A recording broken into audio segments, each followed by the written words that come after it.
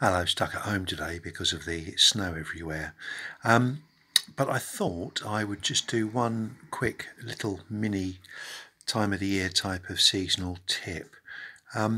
If, like me, you're buying lots of stuff online at the moment, whether that's seeds or plug plants or whatever, you might have bought something like these two geraniums here, which I bought online from a company called Gardening Express. It's actually Geranium sanguineum, which, as you can see in the picture, they're lovely flowers, but I got them also because in the autumn the foliage turns a lovely sort of blood red, hence the name sanguineum.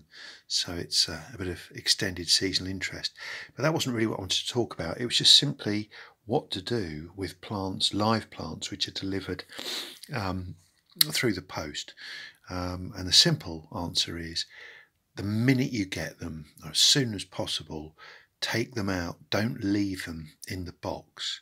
In particular, I mean, I'm fortunate. These two geraniums both came in quite good sized tubs, as you can see.